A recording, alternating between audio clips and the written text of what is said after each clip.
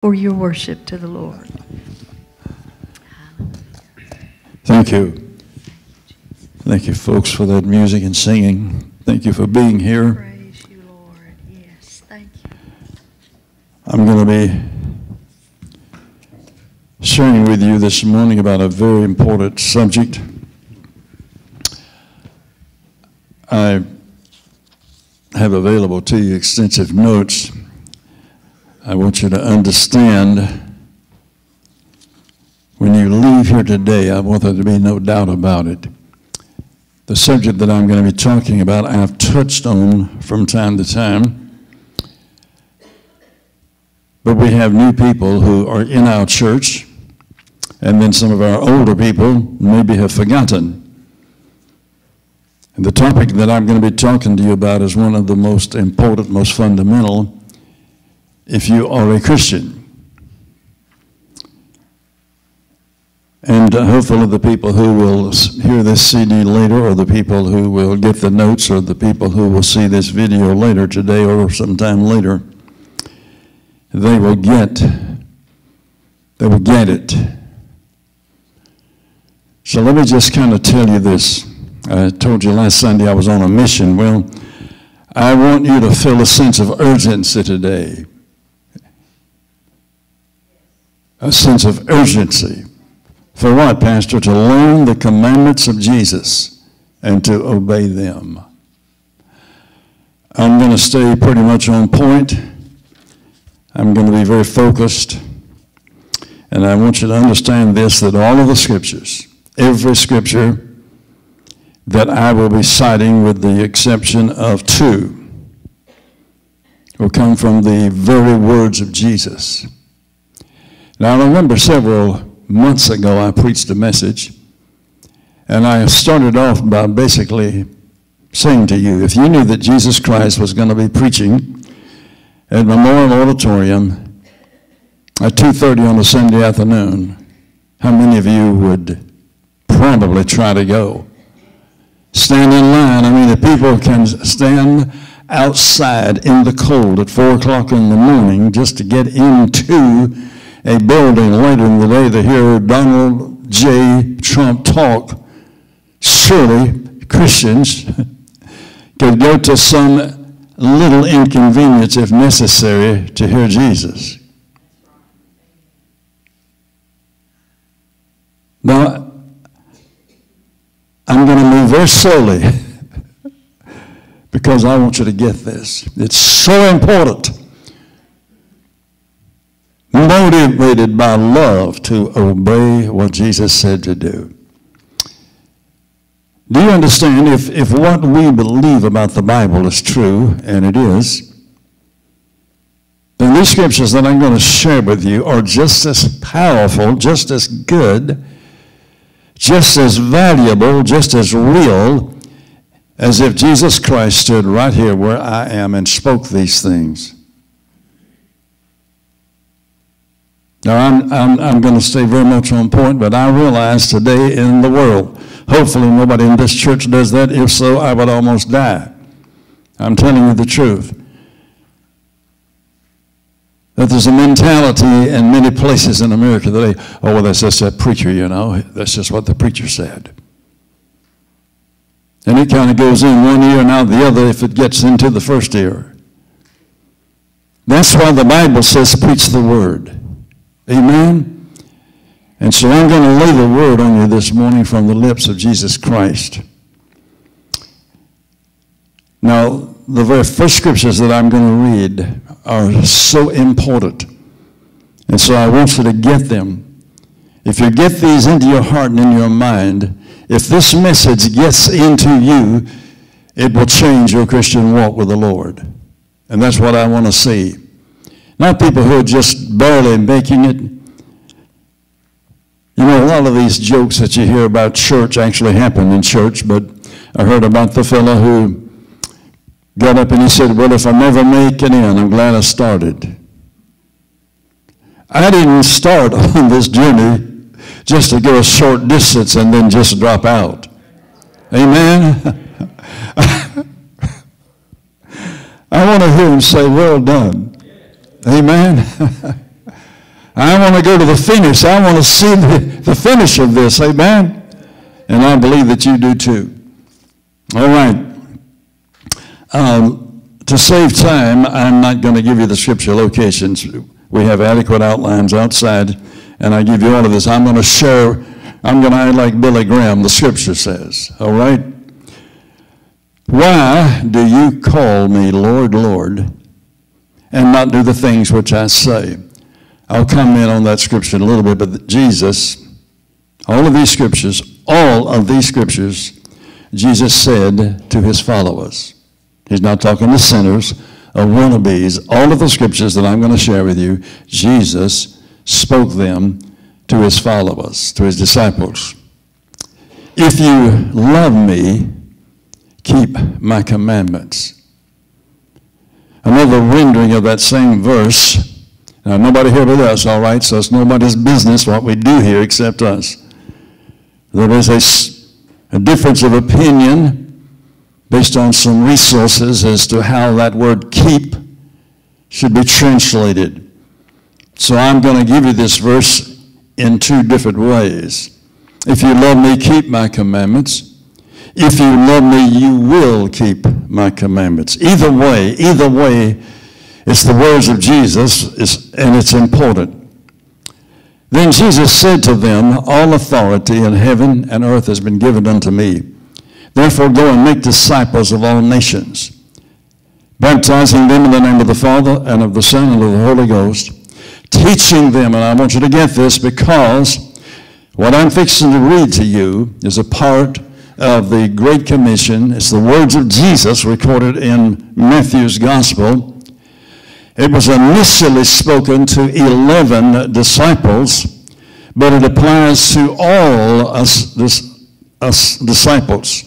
And I may comment on this a little bit more in a moment, but what I am doing right now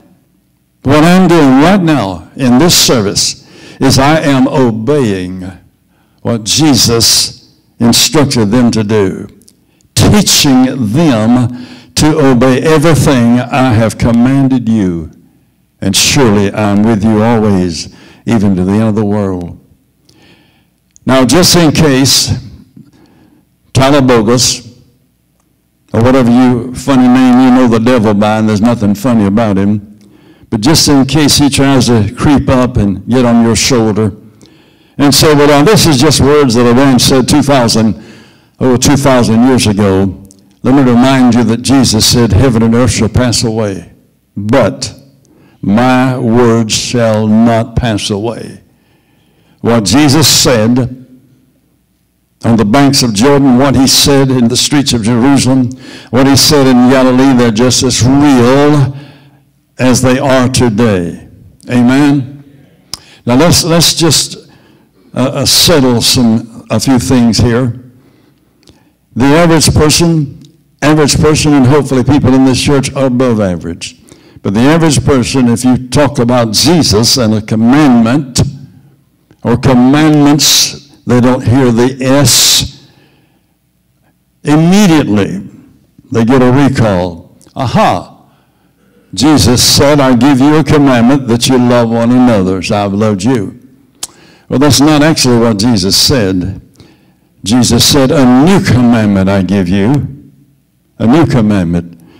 Because, see, Jesus knew that prior to that, he had already given them multiple commandments. Plural. So Jesus gave commandments to his disciples while he was with them on the earth. Did everybody get that? I'm going to move slowly because, listen, church, this will revolutionize your life.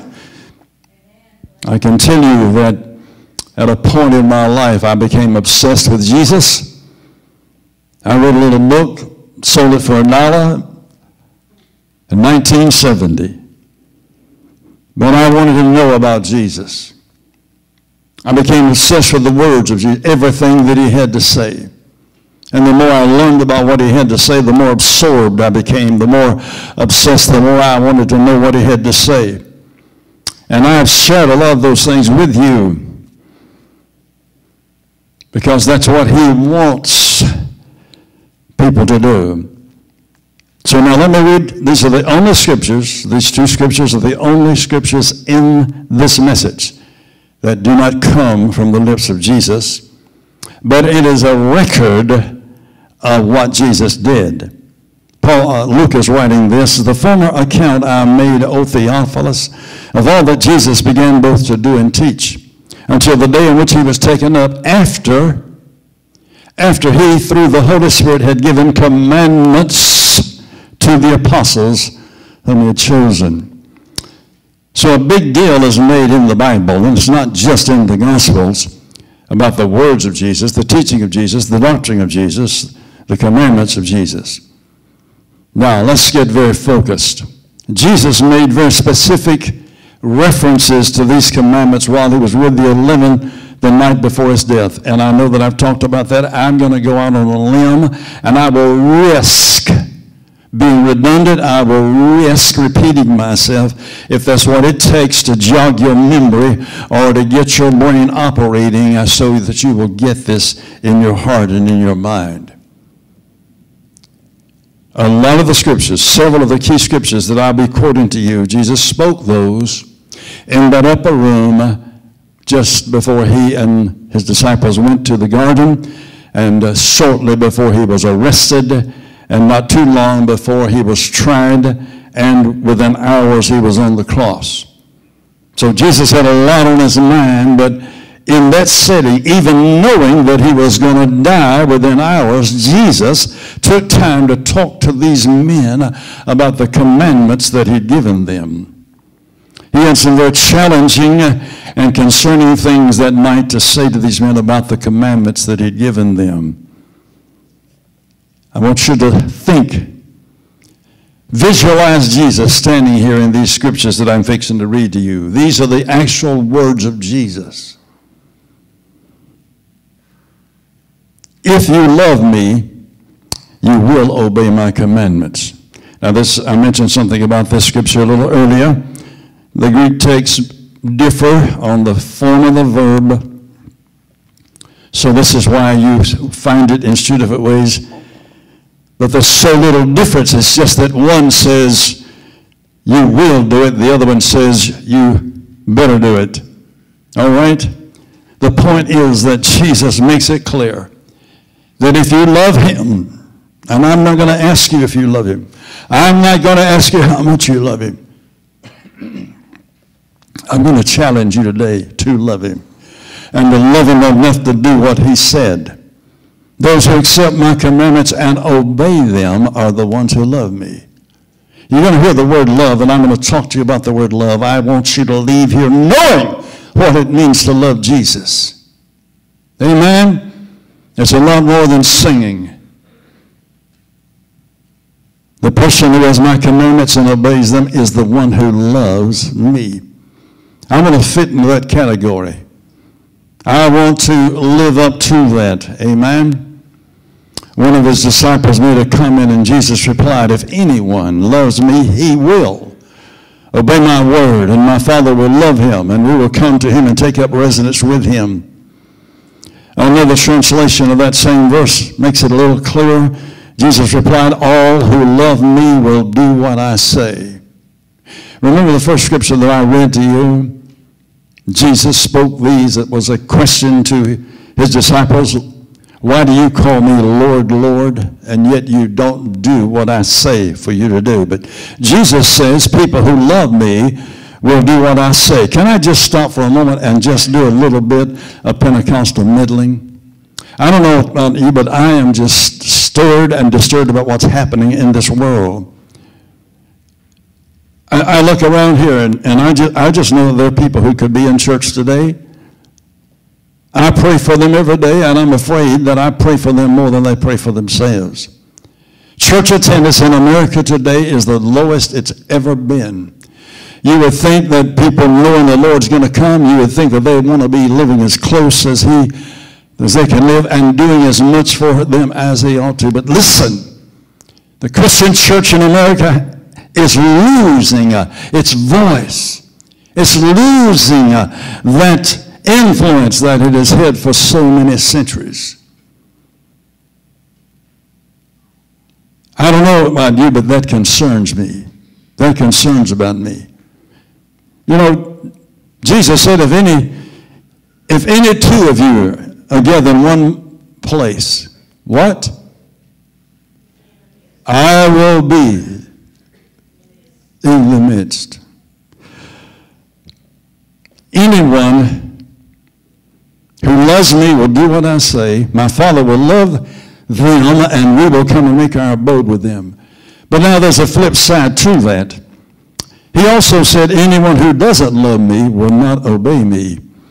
And remember, my words are not my own. What I'm telling you is from the Father who sent me. Another slight translation of that says, anyone who does not love me will not obey my teaching. These words you hear are not my own. They belong to the Father who sent me. The person who does not love me does not obey my words, and the words you hear is not mine. The Father who sent me, they belong to him. Now, in the aftermath, this same evening, in this same room with this same group of people, Jesus had some very sobering and stirring things to say to these disciples about his commandments and them.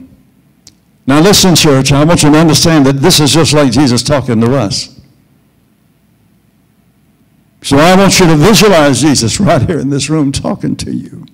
If, somebody say if. How many of you know that that's the condition?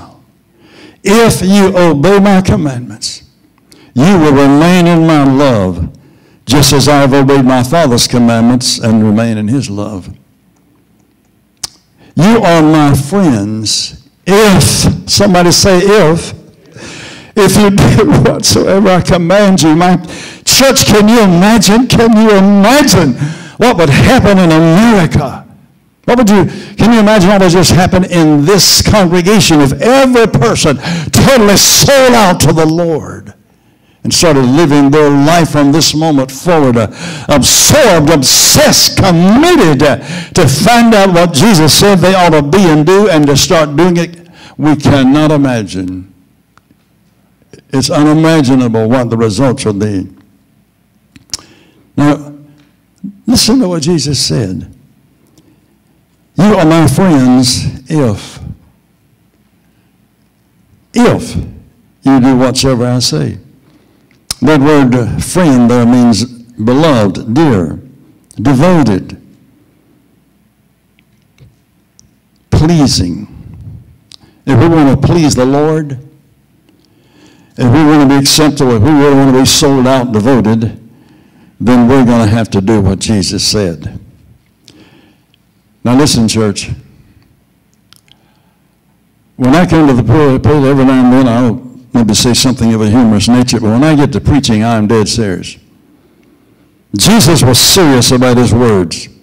Jesus was serious about his words, and we should be serious also. Now I'm going to highlight some things here, but Jesus had a lot to say about his words. I'm not going to, you see, if I had more time, let's play a little trick here. If I had more time, then I would tell you that Jesus spoke 34,450 words in the New Testament. If I had the time, I'd tell you that.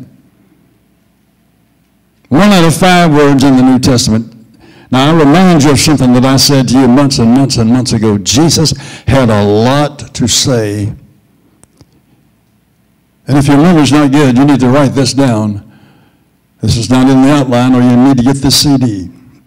Jesus had a lot to say, and he said a lot. And it may surprise you, it may amaze you, and I'm going to give you a little idea here before I finish this message about his words, about his oral ministry. It was very important to Jesus. Now, as we work our way from this point on this message, I want you to think about 2 words, okay? And they're words that you're very familiar with, very familiar. The word Lord, L-O-R-D, and the word love. I want you to think about these 2 words. Let's talk a little bit about the word Lord. As a matter of fact, the last song that was sung in this church, I love you, Lord.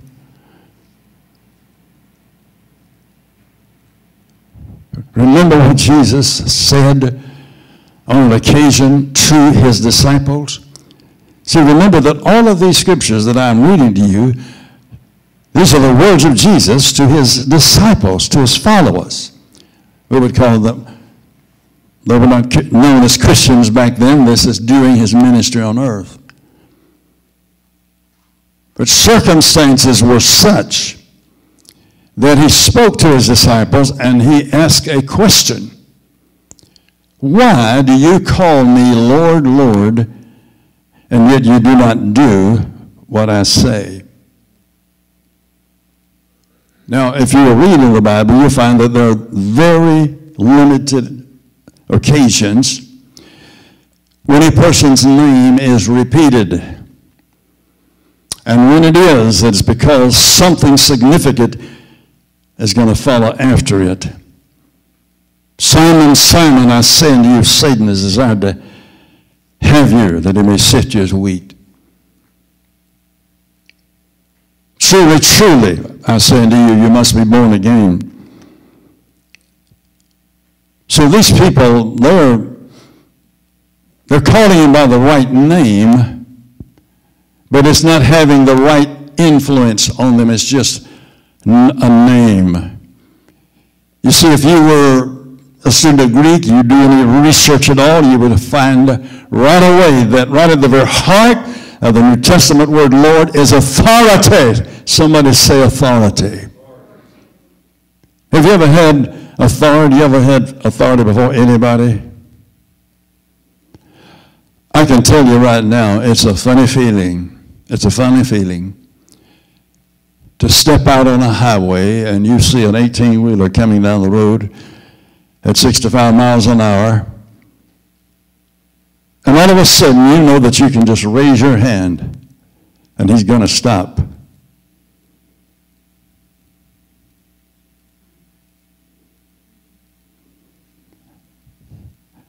Now, think about this.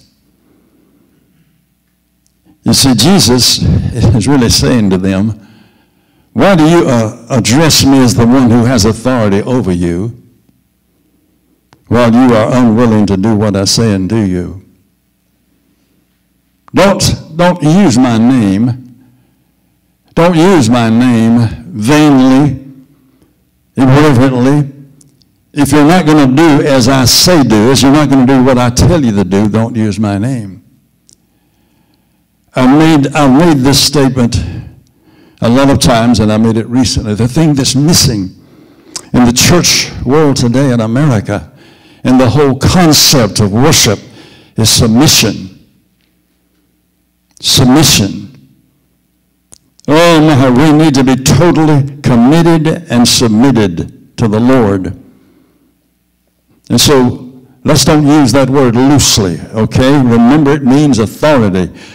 And I will repeat this perhaps at a point. I know somewhere in this outline I wrote this. We may not get to that, but Jesus was in a position to give them commands. You understand that? Between law enforcement and the full-time ministry, I worked for a time at a boat factory in my hometown. They're well known in the boating industry. And I was a supervisor. I wore 2 hats. And of course, in one of my hats, I was the sole person. But in my other hat, I had people who worked for me. I'm hesitant to say under me, but in this particular case, they worked under me. And I had the loudest employee in the whole company. And he thought that all the company revolved around him, and if he were not there, the company would collapse. And so he was carrying on one day, so I just told him, I gave him a directive, and he said, who do you think you are? And I said, I'm the man that can fire you. So he carried on, and I said, clock out. He said, you can't tell me to do that. I said, you go talk to Wiley Corbett and you ask him. So when I saw him in a few minutes, he had checked out and he was on the way to get his car. I'm not the kind of person that tries to push my weight around, but I can take a firm stand when I need to. Well, I understand authority. But listen, church, I told you this for the first several years of my life. I was not a worshiper. I didn't know what the word worship meant. I worship, Lord, I worship. But I found out what worship is. And I also found out something else. Again, I don't expect you to know all of this, but I try to help you from some of the things that I've learned. And in America, known as a Christian nation, there is a big discussion in the theological world between Christian scholars and such about whether or not you can receive Jesus as your Savior and not receive him as your Lord. Now, I'll guarantee that most of you would have the answer to that. Amen. And you don't have 3 or 4 initials on the end of your name. I'll guarantee you got enough sense to know that Jesus comes as a package deal. Amen. I said, how many of you know that he is a package deal? You cannot separate him being a Savior and being Lord. But again, that's the climate that exists in the church world in America. And we wonder why in the world our country is in such trouble. It's not Biden, it's not Trump, it's not Washington. It's the people who sit in the pews because there are enough God-fearing people in this country to turn this country around. If we just got God where he belongs and Jesus where he belongs in our lives. Amen. Now, it's easy to call people Lord, but calling him Lord does not mean that you're truly acknowledging his authority over you and that you're submitted and committed to obeying what he has said. Remember, I quoted this scripture earlier. It was one of my texts, heaven and earth shall pass away, but my words shall never pass away. Do you understand that these scriptures, these things that I am reading to you from Jesus, they're just as real, just as powerful right now as they were at the moment that he spoke them? You understand that? I'm not going to ask you if it makes sense. That's not the point. The point is that Jesus said them. And he's made it clear that he wants all the people who believe on him to abide by those. Now let's talk about this word love. I've done a lot of preaching since I've been here on love, talked about love. I told you that there in the New Testament word they had 4 words for love. But of course the one that we want to focus on is what's known as the agape love. Well, remember that in our language and in the language of the New Testament, the word love is a noun and is a verb. I can say I have love for you, or I can say I love you. I've used the same word, but in 2 different senses. And so in one case, it's a noun. The other one is, it's a verb. One is something that I possess. The other one is something that I express. There's a world of difference. How many of you know that? You ever said to somebody, well, if you love me, show me? Most of us have. Now, I want to just focus for a few moments on this word. Amen? I want us to park here for a moment and talk, because Jesus has made this point very clear. The people who love him will do his commandments. Now, I'm going to make a point here in a bit, or it's in the outline, and you will see it if I don't get to it. Now, let's just see if this makes sense, all right? How can you obey a commandment that you're unaware of? I guarantee you've heard this. I heard it before I went into law enforcement, and I heard it after I went into law enforcement.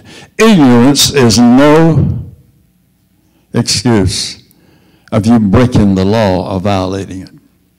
Just because you didn't know there was a law doesn't justify you for breaking it.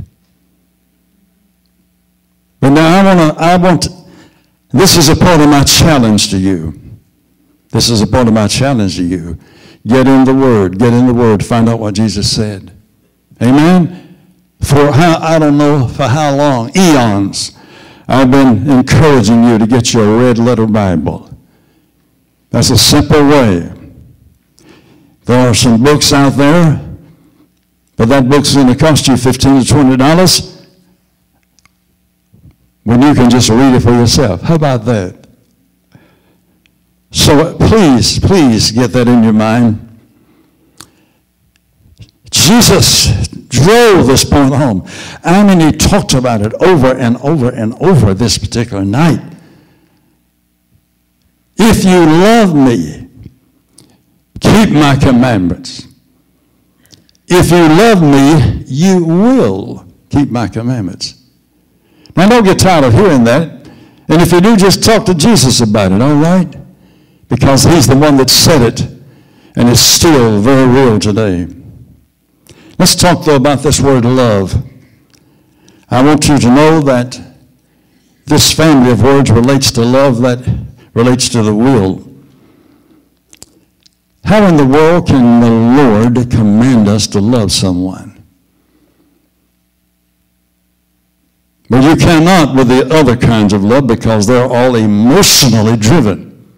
The thing that sets apart this God kind of love is that it is a love of the will. And that's why God can command us to love our enemies. Amen? It's something that you purpose. It's something that you determine that you're going to do. And then you do it in your actions. You do it in your attitude, yes. What you want for them. What you desire for them, but also what you do to them. Now, don't forget, though, when Brother Mills, you've never seen some people I've seen. You've never had to deal with some people like I've had to deal with. Don't fool yourself. A lot of life gone into these 80 years. I met some of the worst. I met some of the best. Amen?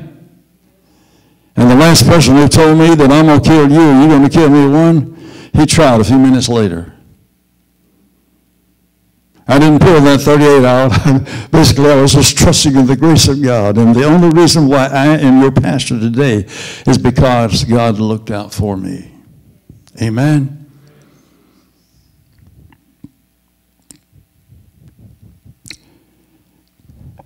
Love. I don't know where Alex Mark is today. He may be dead. If he's alive, I wish him well. I certainly hope he's saved. So let me just share with you. Listen to these things.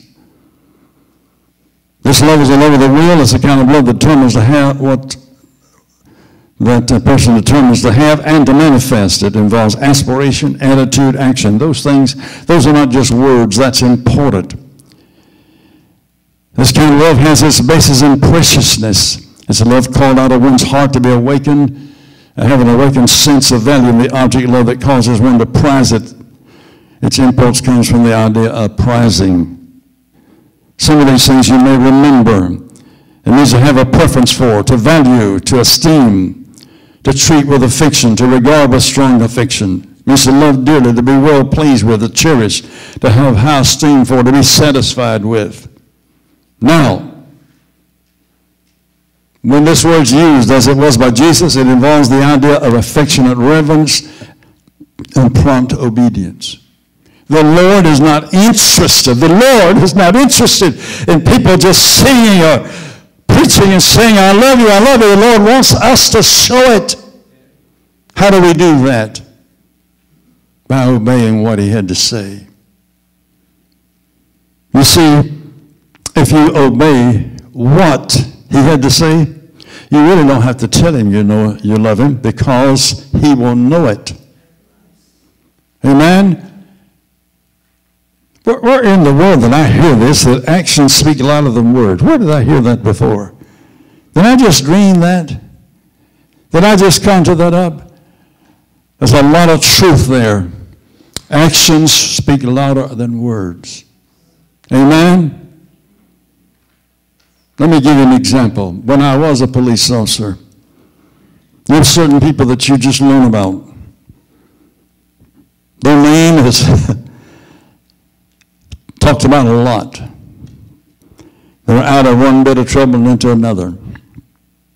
I was very familiar with the Morris name. I knew one of the Morris brothers very well, been in his home. Good friends with his son, went to church with him. Another one I knew, he was a devoted Christian. The other two were mean as snakes. I'd say they were almost like an embarrassment to the devil, you know. My oldest brother and I, we had an episode with one of them one day. But now the one that was the youngest, Carlton Morris. Boy, when his name came out over the radio, everybody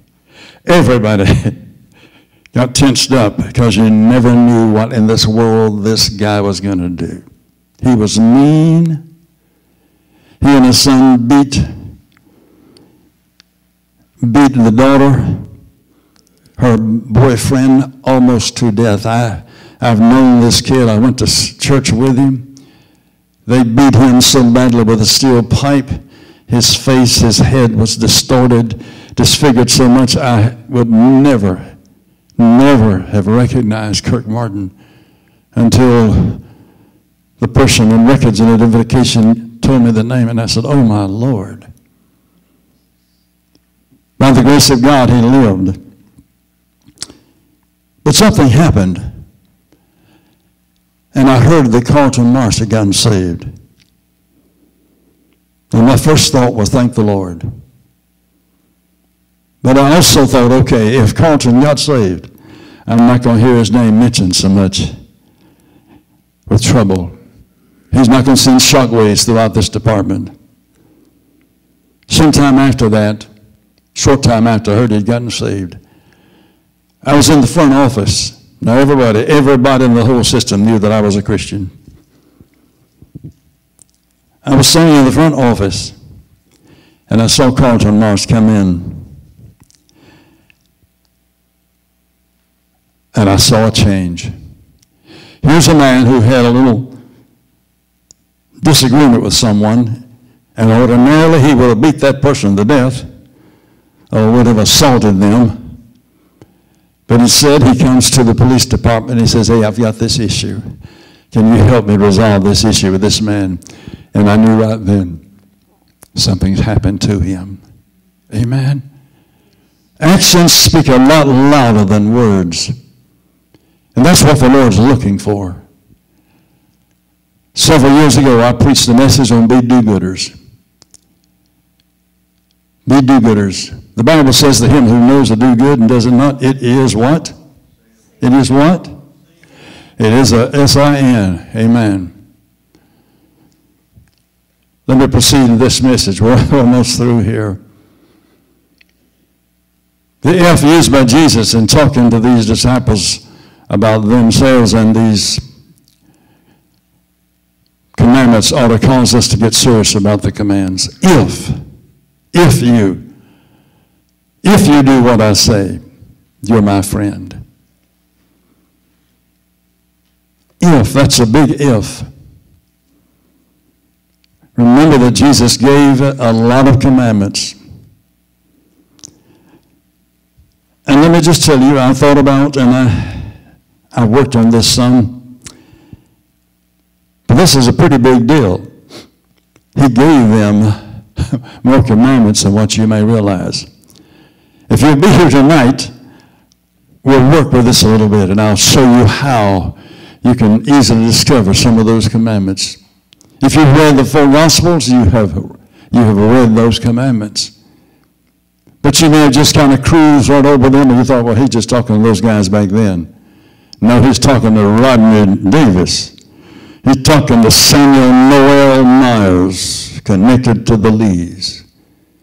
Talking about Charles Lloyd and James DeLong. He's talking to anybody who's going to serve him. Amen? That's serious, church.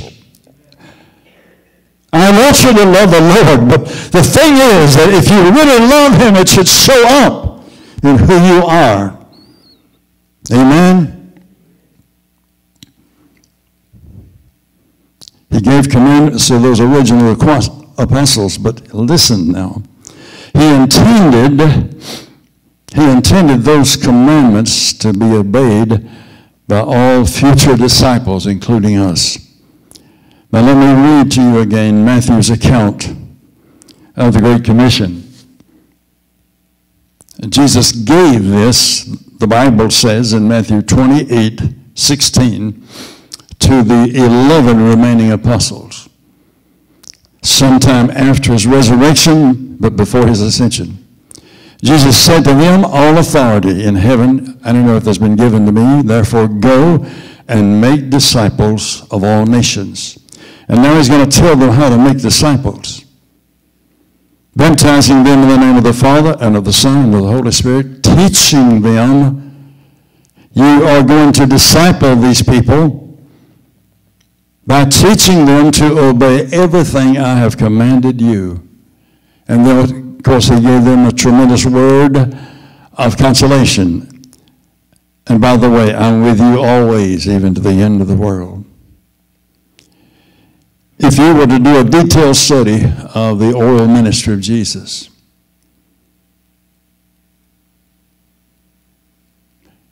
now I didn't say Oral Roberts. He had an interesting word, an interesting name. Nobody knew that he'd be a preacher of worldwide fame, but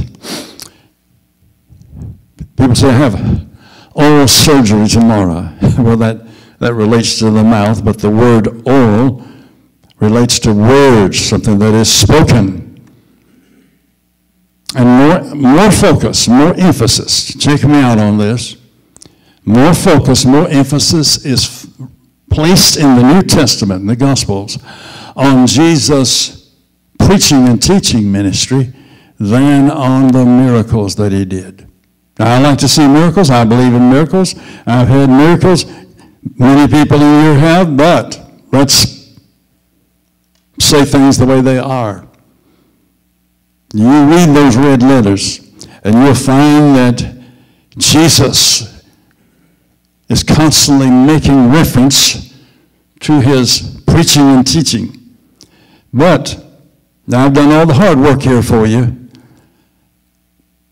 but he used a variety of words when he's referring to his oral ministry. For example, oftentimes he talked about his word, the word or the words.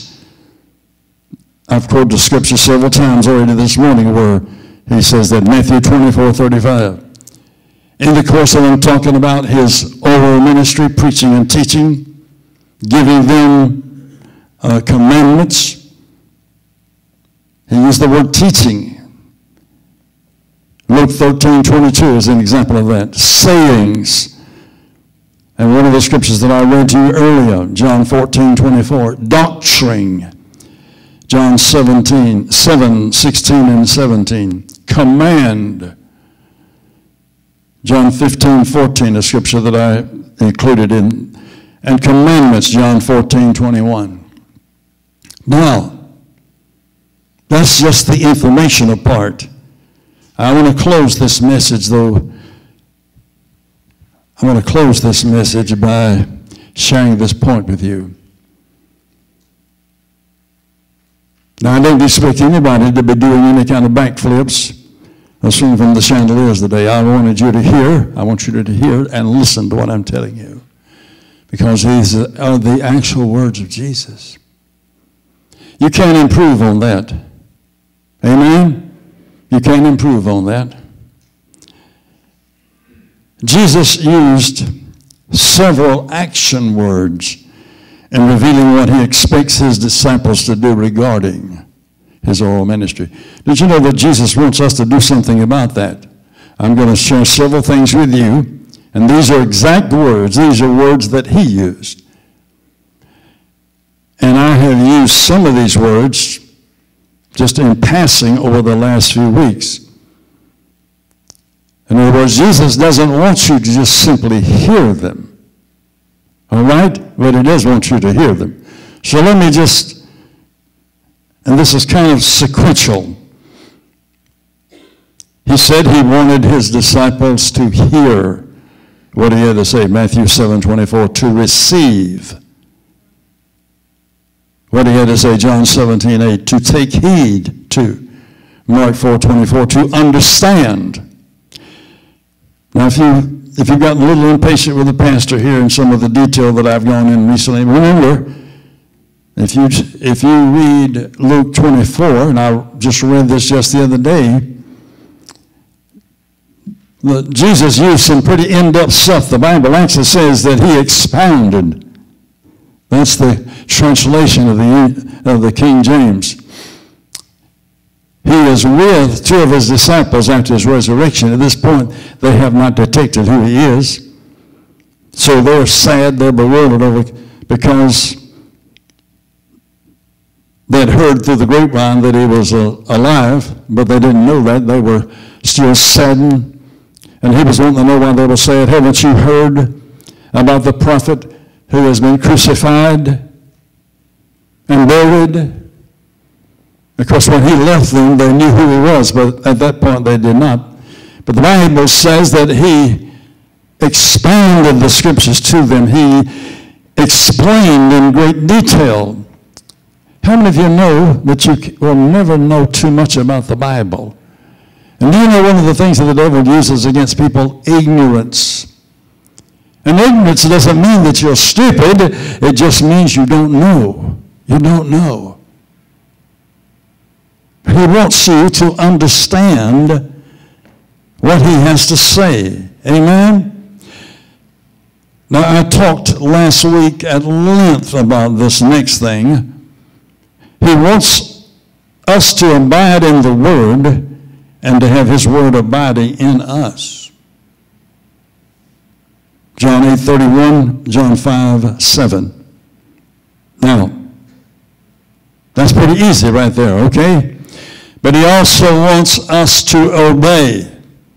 John 14:15, and he wants us to do whatever he has commanded his disciples to do. John 15:14. Now listen, church. I am dead serious about this. I put a lot of time on this subject. I'm working on several things. And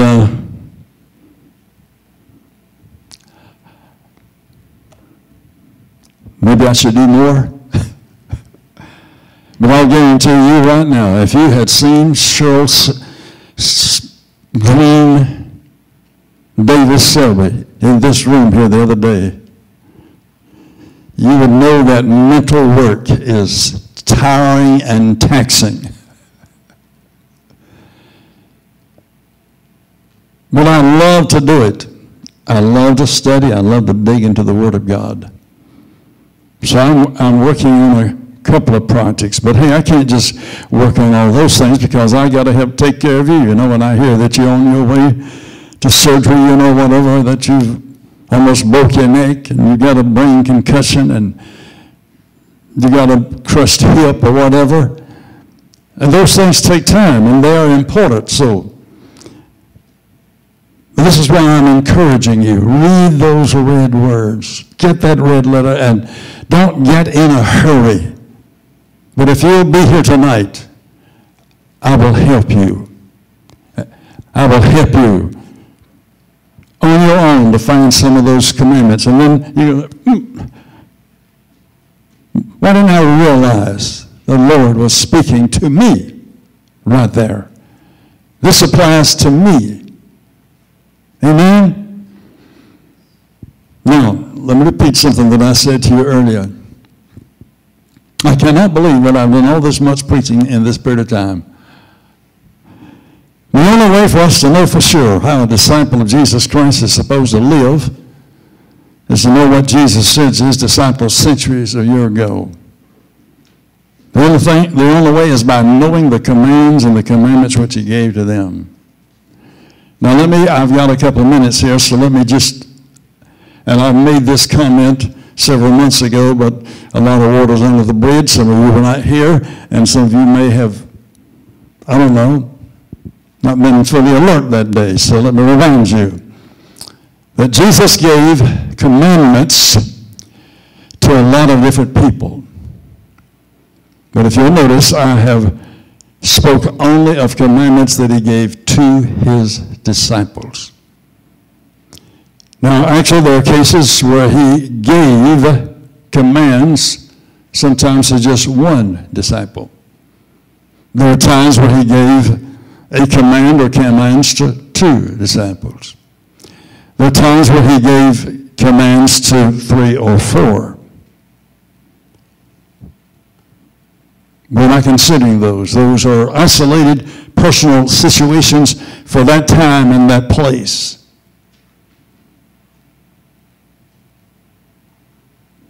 So what we're focusing on is what he said to all of them. Also, he gave commandments to people who were unsaved, to the Pharisees. He gave commands to different kinds of people. So we're only concerned about the commandments that Jesus gave to his followers. Amen? I want to clarify that. Now, let's say this in closing. We talked about the word Lord, that it relates to a person who is in a position of authority. During Jesus' earthly ministry, he was in a position to give commands and commandments to his disciples. How many of you know that? And he had every right to expect his disciples to obey them and to do him. Do you understand that? So it's not that your pastor's on a tear. It's not that I'm on a tangent. It's not that I've, got an agenda. I do have an agenda, but it's not an ulterior motive.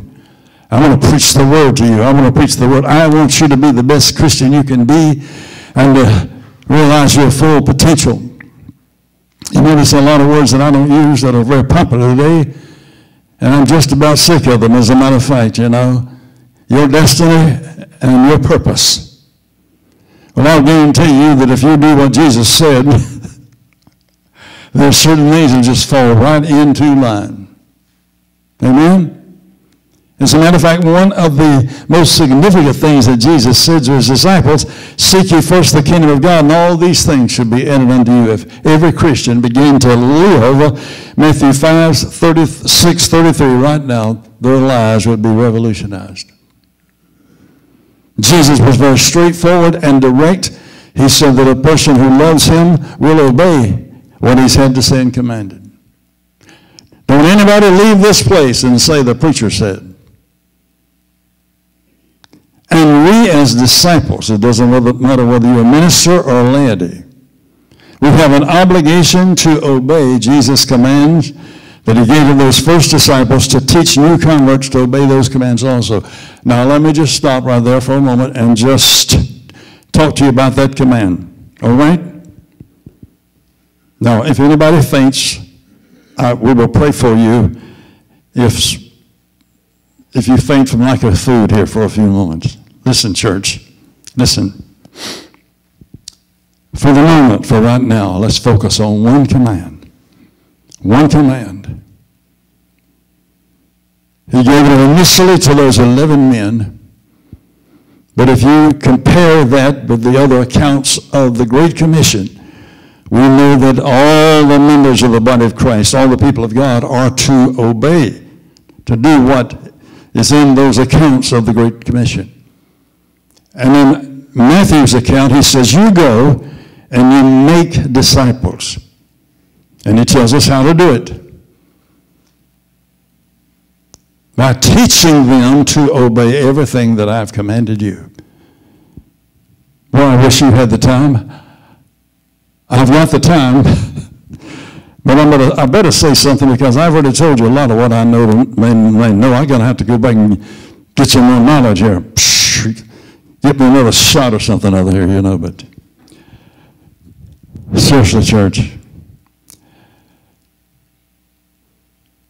Go ye therefore, make disciples, teaching them, those new converts, to obey everything that I've commanded you. Can you imagine? How many of you know that the devil wants to keep people in the dark? How many of you know he does not want them to know the truth? Now listen, church, I don't have a patent on this. I don't have a copyright on this. We'll probably at some point do some writing on it, or that will be published, but that this is in the Word of God. Amen? This is what the Lord wants for us today. Amen? And don't let the devil tell you that you can't be a witness for the Lord, or that you can't testify for Him. Amen? And I'll tell you what will always work if you're trying to help somebody. Just get that red letter Bible down and say, hey, brother, just look right here. Just look right here. This is what Jesus Christ wants from you. Listen here, sis. This is what Jesus Christ wants from you. This is what He is expecting. Oh, I am going to take a couple of moments. You see, the word disciple means what? Say that again. Learner. How does a disciple learn? By being taught. That's why Jesus, one of the numerous titles that He has is teacher. Teacher. And He said, one of the commands, actually the two commands here together. Two commands in this one verse, and I quoted this just the other day. Take my yoke upon you. That's a command. And learn from me. So, in discipling, you don't have to come up with a program or with a plan. We disciple people by telling them what Jesus said. So simple. And the whole concept here, in the ancient world of discipling, and Jesus used this very same thing. The original teacher chose people who were interested in learning, but who were committed to Him, who would learn His teachings, but who were committed, first of all, are you ready for this? To live their lives according to His teaching. Does that ring a bell? Jesus doesn't say we got to come up with our own standard or our own concepts. You tell people to live, follow my example. They also not only had to commit to live their lives according to the teaching of their master, their teacher, but they also were obligated to perpetuate. In other words, to pass it on to other people. Now let me just give you something to think about, and then we're going to stop. There are people who think that the Christian church is off its rocker. They think the church has lost its way, that we need to scratch everything we're doing. There's another term that I'm absolutely sick of, paradigm shift. They're telling young preachers everything we're doing is the wrong way. That's why they got the strobe lights. That's why they got the blinking lights, and that's why they're seeing it looks like a club, a nightclub. This is the whole idea behind this, you know. And when you get people in the building, don't talk about Jesus and don't have a cross and don't talk about sin and about judgment. It'll make them feel uncomfortable. This is what's going on in America. And as a matter of fact, some of you may have visited some churches where but listen. The church grows through birth. And then by us nurturing that babe in Christ. Establishing them, amen?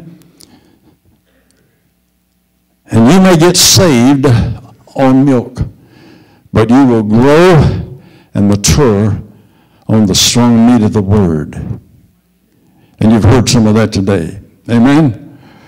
Somebody say, pew. Pause. Put a period right there.